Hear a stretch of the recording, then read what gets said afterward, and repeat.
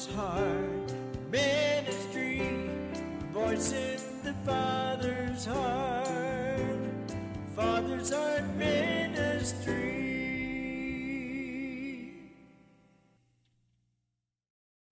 Good morning. Good morning, friends.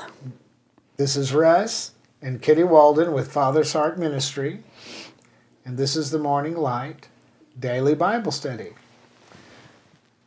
Why don't you talk for a minute, honey? This is where you get your whole Bible back, and if you've been with us, and some of you have been with us since we started Genesis chapter 1 about 6 years ago, we have now come to Revelations 15 after that much time, and it has been an absolute delight. Russ taught us early on that the narrative drives the experience, and the narrative of the Word of God has just been a blessing to all of us. We get emails and reports all the time of how lives have been changed, that you've never heard the Scripture taught from a prophetic perspective from the front to the end. And so we appreciate all of our listeners. And as you're listening to the broadcast via live streaming, you do me a great favor. The video's new to us, and we're adjusting to that. And as of yet, I haven't asked our employee that would help us with this and helps with other broadcasts to come in this early, 8 o'clock in the morning here in Arizona. And so as you're listening through the live stream on social media, any observations you can make: is the sound good? Is it overdriving? Does it cut out? That kind of thing. I appreciate that. It's just helpful to us as we perfect what we're doing. Amen. And we are now announcing that after a brief hiatus, we're finishing Revelation on the 30th of April. Mm-hmm. And after a brief hiatus, we're going to take some time off. We're coming back to start the entire Bible over again on video. We haven't forgotten our speaker folks. Did you tell them when we're coming back? And you want to go ahead and do that now? Yeah, I think we should. We'll just prepare you that we are going to take, because we've been doing this consistently for 6 years, I think you understand, we're going to take a 3-month break from it and not just rush right back into it. Russ has some more very important revelatory writing he needs to do, and we do need some vacation time.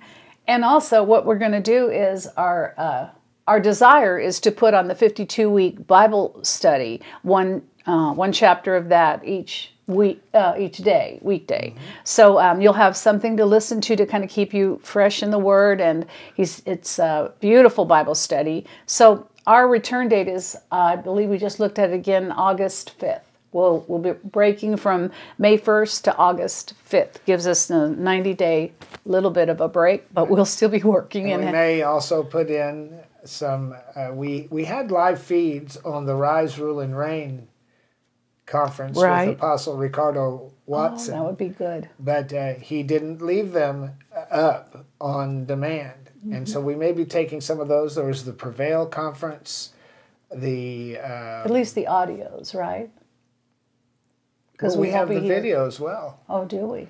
So I'm just thinking about finding something to keep instructing, keep things moving forward, keep things alive, keep it fresh. And let's begin this morning with prayer. I want to remind you that prayer is not begging and pleading. Prayer is ruling and reigning. And when you pray in tongues, you are building a citadel around yourself of impenetrable power from on high. Amen. That the enemy cannot breach. Thank you, Father. So, Father, in the name of Jesus, we war. We war, God. We are not passive. We are warring. We are asserting ourselves spiritually in the environment that you have called our jurisdiction. Yes, Lord. We acknowledge, Father, that the enemy has no power that he got legitimately. That's right. And that what was lost in the fall because of sin is restored in Christ because of righteousness. And so we stand. We take our jurisdiction. We cast the dragon out of that intermediate realm of angels in the name that of operates Jesus. concerning us. We take authority When we over say him in Suta Jesus' name. Barabo Sudebia Sapakasada Basata, we say, God, that you move upon us as you moved upon Paul in Philippi and brought the city, the leaders of the city came trembling to Paul.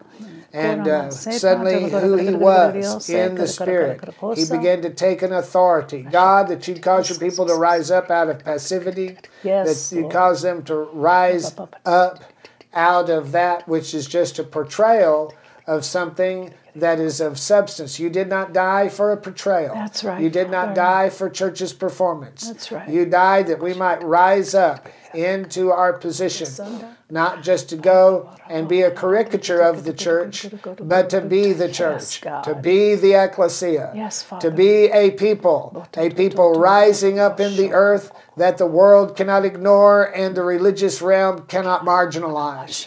God, that authority would be visited upon us even as it was in Elijah. When there needed to come a shift in the nation, he didn't rely on a political action committee. He said, there'll be no rain in this land but by my word. Raise up the prophets, O God, that'll say, there'll be no internet except by my word. And I promise you, regime change will come. Shift will come.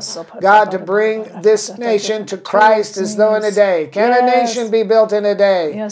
Can a nation come to the foot of the cross as though in a day? You are the God who is able to capture the attention, to rivet the attention of the people, and to cause us, Father God, not to be some passive, cloistered group of people in a church according to medieval thinking, but that we'd be the ecclesia of God that Jesus said he would build.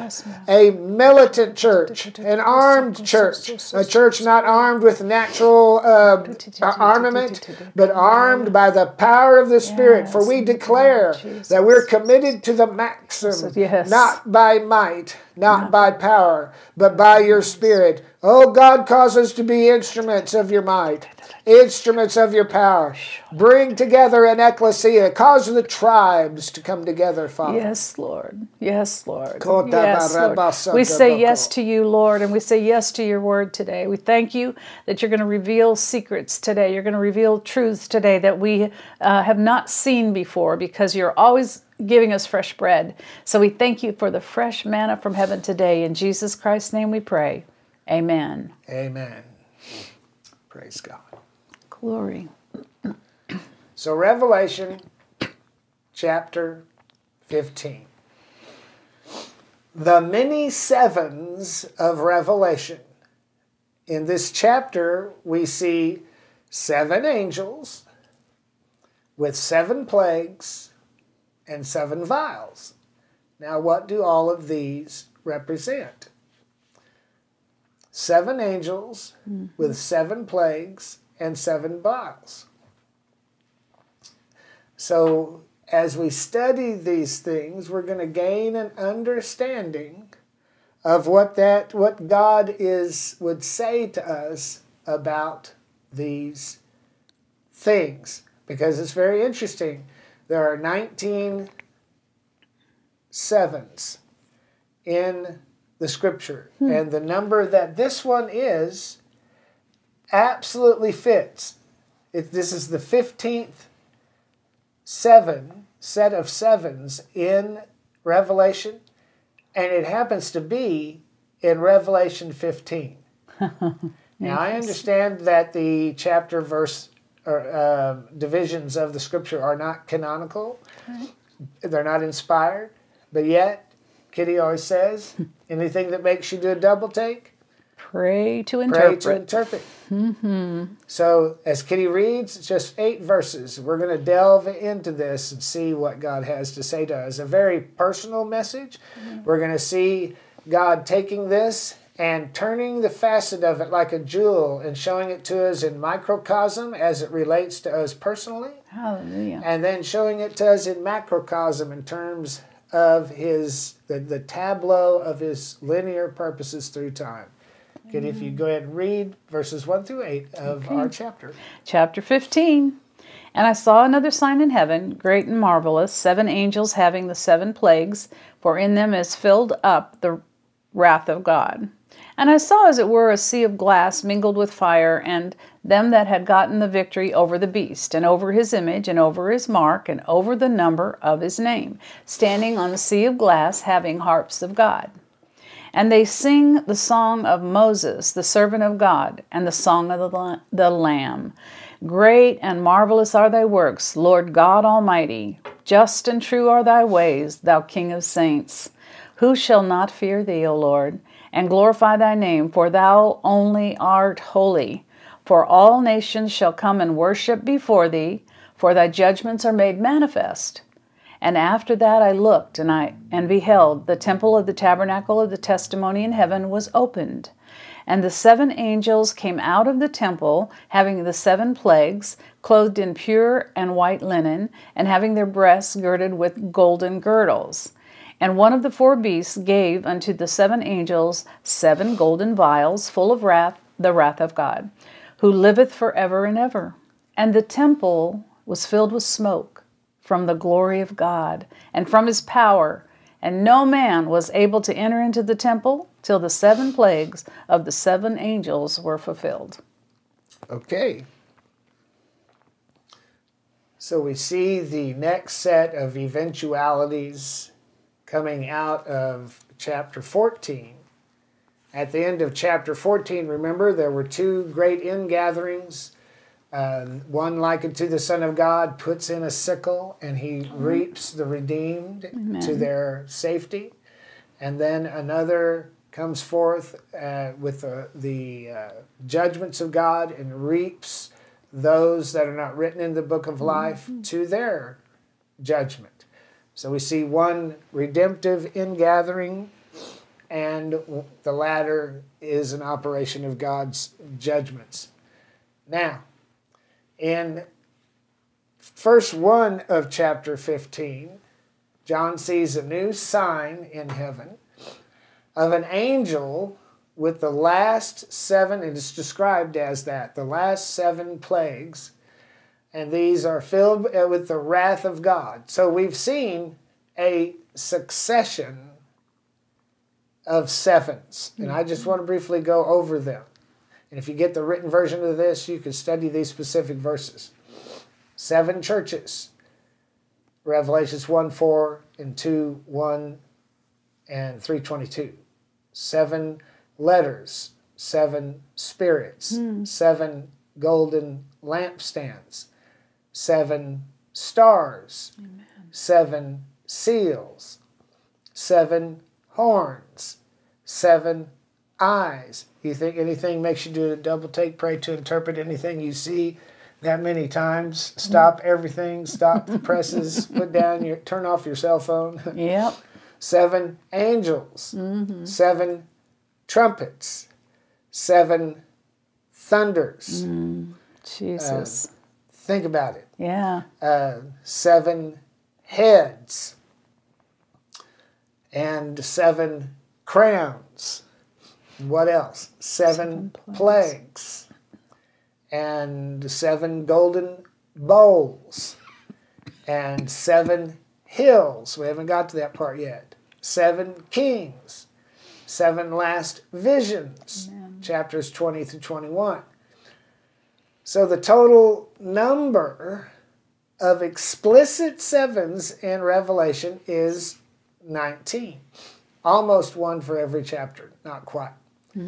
And this mention of 7 plagues is the 15th 7, which happens to be in the 15th chapter. Now, what is the significance of 15? The Hebrew expression for the number 15 is Yod Hey, and its symbolism conveys the thought of, if you study that word, it conveys the thought of coming short of a new direction in God. Coming short of a new direction in God. The fact that it shows up in the 15th chapter tells us that, see, the 15th chapter is a container for the 15th 7. So it's about a season of coming short amidst a people that have been weighed in the balances and found wanting. Wow. Now, what does it mean to come up short? My wife, a very succinct theological expression, puts it this way.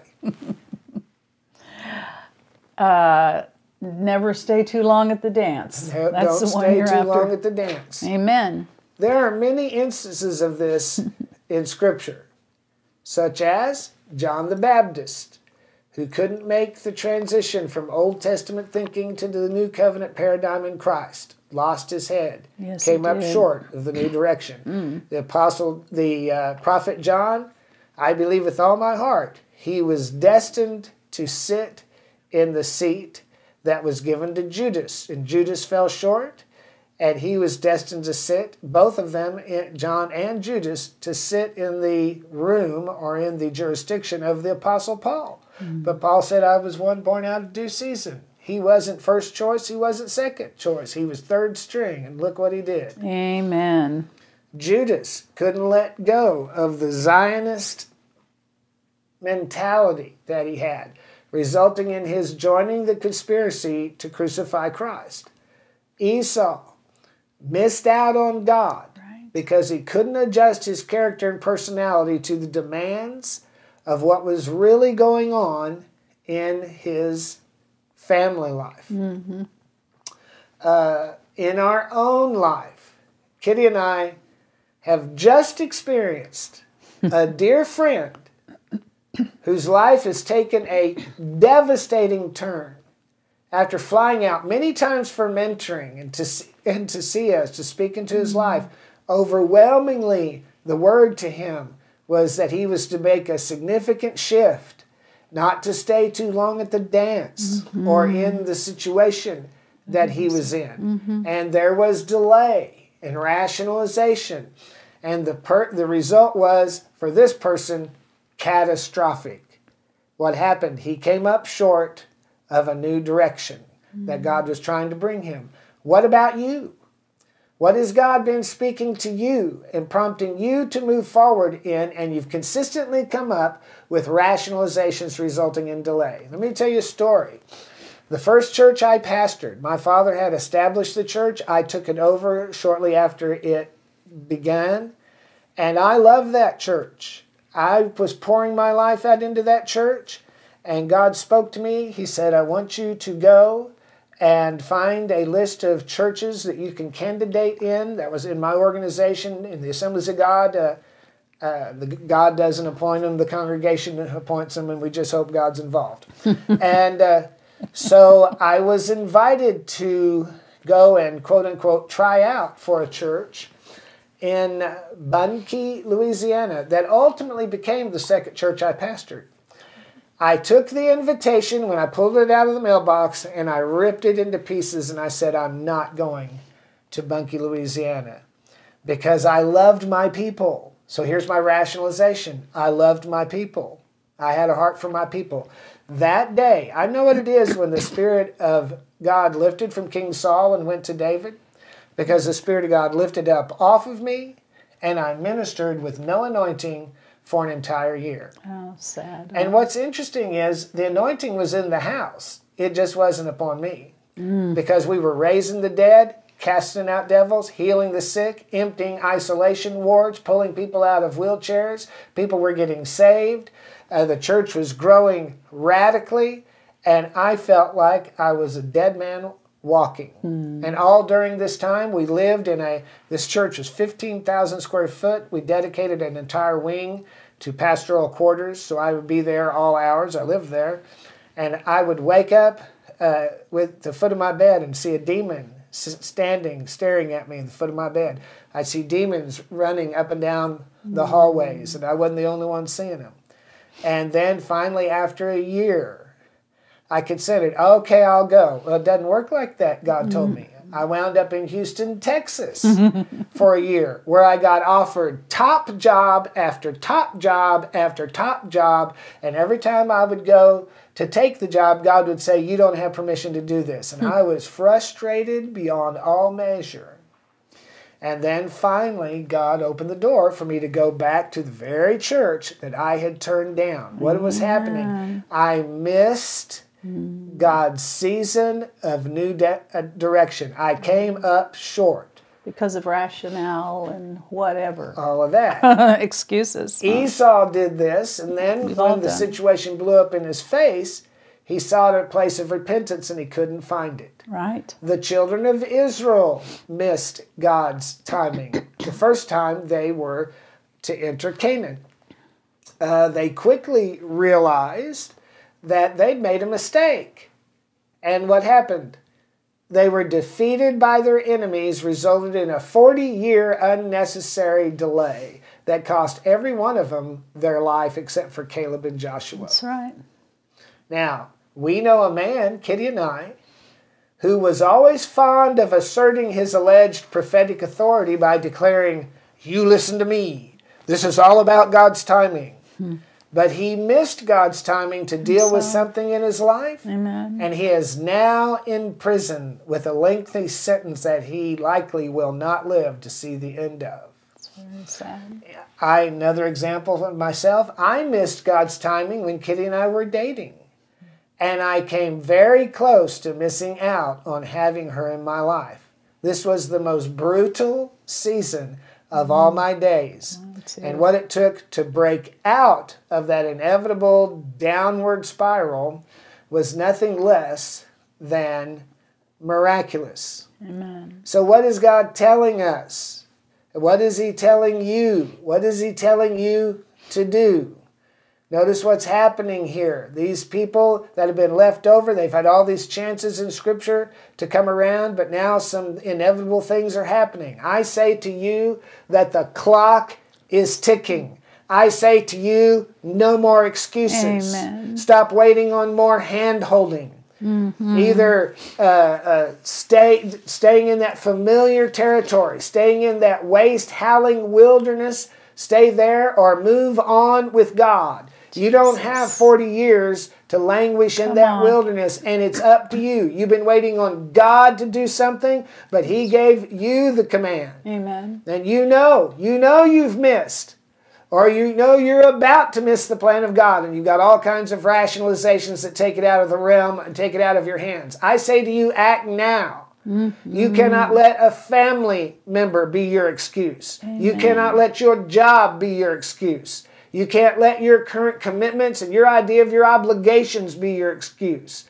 Stop listening to the counsel of those who cannot give you what they do not have. True. You may love them, but I say to you by the Spirit, they are do-nothings who have decided there's nothing to do, and they've drawn you in after them by the word of the Lord, allegedly. You have to move. Amen. And in Jesus' name, I call for the shift in your life right now. Yes. And it begins not with passive waiting, but by taking action right now, today. If you let the sun today set on the status quo of your life, you will have missed the opportunity that God has placed in front of you. Amen. Amen. Then John sees a sea of glass mingled with fire. And all of those who have gained victory over the beast, what beast? We'll get to that in a minute. They join together on this sea of glass mingled with fire, there with the one who sits on the throne. Now, what is the beast? Remember, we can dial back. He was the beast with many names, or dynamis in the Latin, written upon the beast, with a great harlot sitting upon it with the cup of the blood of the martyrs. And we talked about what that meant. That's the church through time. The harlot church of the Middle Ages, the denominational system of our day. True. Have you overcome the beast? Would you relinquish your Christianity for Christ? Are you listening to me? Amen. And you say, yes, I'm non-denominational. You need to understand that of all the dynamis on that beast that the harlot sits on with the cup of the blood of the martyrs, if you look on the backside of that beast, that's where all the non-denominational, non-aligned, independent churches are listed and their names. You have to ask yourself, some would say, well, that isn't necessary. I don't have to give that up. It's Christian culture. It's the church. Tell that to the first century Jew. You know, Jesus came, he didn't come preaching Christianity. He was the Christ. He came preaching the kingdom of God. And the kingdom of God comes with demonstration when you are in the kingdom of God and moving under his anointing, his unction to function by. He came for the kingdom to be expanded. So tell that. Do you have to give it up? Do you have to? I don't have to. My mama went to this church. My daddy went to this church. My family's been in this church, has DNA all the way back to Peter. My church was started by the Apostle Peter, etc., etc. My church was built by William Branham. Hello. Tell that to the first century Jew. Talk to the first century Jew about what he had to be willing to walk away from. Only the Jew who abandoned Judaism and his religious culture at great personal cost of walking away from that tradition, only that person could have been placed in that nation that God was building in Christ, the Church of the Living God in the first century. Are you willing to go out? Are you willing to go all the way out to him, as Hebrews says, outside the camp? Or are you falling short of the new direction? The first century church fell short of the new direction. Well, it's not the first century. Is there any difference in character or tone between the religious system that crucified Jesus and Christianity as we know it today? There is no difference. Jesus. So I say again, are you willing to go out so that you go so far out they don't even think you're a good Christian, just like they thought those people were not good Jews? If necessary, to go out to him, where is God? Jesus is outside the camp. And if that's you and you're ready to make that sacrifice, then let me tell you something. The gilded invitation awaits you at the door of this scene of the sea of glass mingled with fire, that you might be numbered among those. And you better hurry, because the choir director is calling us to order, for we are about to sing the song of Moses and the song of the Lamb. Hallelujah. In verse 3, this company sings the song of Moses together with the song of the Lamb, extolling the Lord God Almighty, whose words are just and true, the King of all saints. Amen. As this, you got to understand, when they made that statement, that was a capital offense. And anybody that believed it, it was a capital offense. People were torn by lions. They were ripped apart by wild beasts, had their children ripped out of their wombs for believing that. The King of all saints. The governance of God. As this company thunders forth their praise in these choral strains never heard before mortal men, as it's happening, all of a sudden the temple of the tabernacle of the testimony in heaven is open. Amen. What is this? It's none other than the Ark of the Covenant. The same language to describe the Ark of the Covenant in the Old Testament. The Ark of the Covenant that disappeared in Solomon's day. Where did the Ark of the Covenant go? Did it go into a medieval chapel in England or Ireland, according to Dan Brown? No way. Did it go into a shrine in Ethiopia surrounded by guards with submachine guns? No. Is it in a hidden chamber in the Temple Mount? Or is it in a cave under the hill of Golgotha? Come on. Next time somebody speculates where the tabernacle of the testimony or the Ark of the Covenant is, put on your Indiana Jones hat and pull out Revelation chapter 15:5. I know where it is. It's hidden in God. Amen. In Revelation 15:5, and you know exactly where it may be found. It is hidden in God. It is hidden in Christ in God, in the macrocosm, in that ethereal realm known as the third heaven. In microcosm, it sits open. It's open. Can you feel it opening? Yes, opening Jesus. In the chamber of your own heart where God sits. Yes, and the Lamb is seated on the throne of yieldedness within you. Yes, Father. Christ within. When the tabernacle of the witness is opened, 7 angels come out. Ta-da! I think of like a vaudeville stage. They come out. They come out carrying 7 plagues. Ouch. When the 7 angels carrying the 7 plagues appear, one of the 4 living creatures additionally hands them, oh, it's you, 7 vials full of the wrath of God. What does this tell us? This tells us vials, remember the vials of the prayers? Mm-hmm. God keeps your prayers in the same container he keeps his wrath. Are you listening? Come on. This tells us that the wrath of God is non-existent, is not non-existent. The wrath of God is not non-existent. Right. It has been held in the heavens for an appointed time after the reaping of the redeemed to their place of safety in God's throne. Amen. When the 7 angels with the 7 plagues receive the 7 vials, the temple of God is filled with smoke generated from the intensity. Like Solomon, no one could stand to minister by reason of the cloud. It's filled with smoke by reason of the intensity of the glory of God that's on the inside of you. Yes. And the power resonating from the Father's personage. Thank you. And in this atmosphere, no man can enter until the 7 angels fulfilled their tasks. Now, why does God make it so that no man can approach? It has to do with God's covenantal relationship with the believer.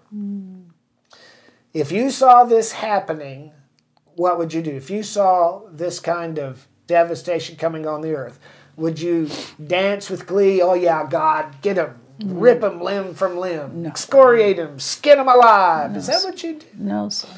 It's like a friend of mine years ago had a dream that he was standing at the gate of heaven. He was watching people be judged. And the Lord came down off the throne, put him on the throne, saying, now, you judge. And he began to cry. He said, I just have to forgive them all. Amen. Because that's what's in our nature, and God's pleased. That's in our nature. But if you saw this happen, what would you do? You might do what Abraham did. He saw God moving in the form of 3 angels to destroy Sodom and Gomorrah. And what did he do? If there's 100 righteous, if there's 50, if there's 10, Genesis 18, 17 through 26. Mercy. God showed up to see his covenant partner Abraham, and he said, shall I hide from you that which I'm about to do? Well, in this case, he is hiding. Why? Because he knew Abraham had authority as his covenant partner to negotiate clemency for the city of Sodom or for those that are found righteous in it. Right. And in this case, we see the reverse of that. God is hiding from us in Revelation 15 what he's about to do. He's not hiding what his plan is, because he does reveal it, but then in Abraham's situation, he asks and receives a measure of clemency, at least where Lot was concerned. Amen. Now, what about the 7 plagues? God brings a cloud of smoke and an obscuring of what is about to happen in such a way that none of his covenant partners may enter in to see what's happening. He puts them in a position they know something's going on, but they can't get in there to intercede. Because there's also the altar where the coals are, where prayers are put. And when prayers are put there, they're answered because God says his default answer is yes. Amen. And amen. And so he makes it can't come in here. Why? Because if he let them in there, they would ask him for clemency. And this is not a time that God's clemency is going to be shown. Jesus. Do you see the power? It goes back to the power of your prayer. It goes back to what we've seen when they were all worshiping and praising. Same thing here. They were all on that sea of glass mingled with fire, praising, singing the song of Moses, the song of the Lamb. And before, when they were singing, this thunderous crowd, then immediately after that, there's silence in heaven because heaven's not going to do anything. And then suddenly people start praying and the engine of God's purposes begins to turn and things begin to happen. Time and time again, you see the prayers of the saints involved in what predicates happening next. Right. But in this case, here they are again. They're singing and praising. They know they're fixing to do business with God. But before they can do it, God obscures and impedes their access to the throne, the altar of his covenant. Because he knows if they can get in there and put their prayers on the altar, it would literally do what the people in Babylon wanted to do, overthrow the plan of God. And God says, no, I know you would bring mercy upon the earth. All these universalists and ultimate reconciliationists and all these that believe there's no hell, there's all this. You need to see what's happening here. God is precluding man from getting involved, because if he allowed him to approach his altar, he would be obligated by covenant to change his own plan. That's right. If you think he didn't do that, look at the first destruction. Look at the fact that at Babel he said God repented that he made man. There are times that God has repented, but in this situation, God has sworn he will not repent. He's moving forward. Amen. Is that not profound? Think about how that applies to your life. Powerful. And it reminds me when Russ taught us, the Father will not tell Jesus when he's coming back for the recovery of his saints, his bride. He won't tell Jesus because Jesus is our brother. And if he told Jesus, he'd have to tell us. Jesus would tell us because we're part of his body. He's the head. And it's just the preciousness of the mysteries hidden in God that we accept as reality. He's covenantally bound to give us anything the Father gives him. Amen. So you see the power. Amen. The power of your covenant with God to prevail upon the sovereignty of his character. And we're having trouble believing for the rent. Come on now. Let's have another thought, shall we? Yes, we shall. Father, we thank you that we've been allowed to enter into and to stand in a figure on that sea of glass mingled with fire. Jesus. That we might sing, our hearts sing the song of Moses, and sing the song of the Lamb, and witness the culmination of your linear purposes through time that so reflect as well something you're doing in microcosm in our own hearts. God, in our own hearts, there is this bundle of energy and information and outworking of your purposes that reflects everything that's in this book. Help us to understand these things, Father, and press into them. God bless you. We love you big.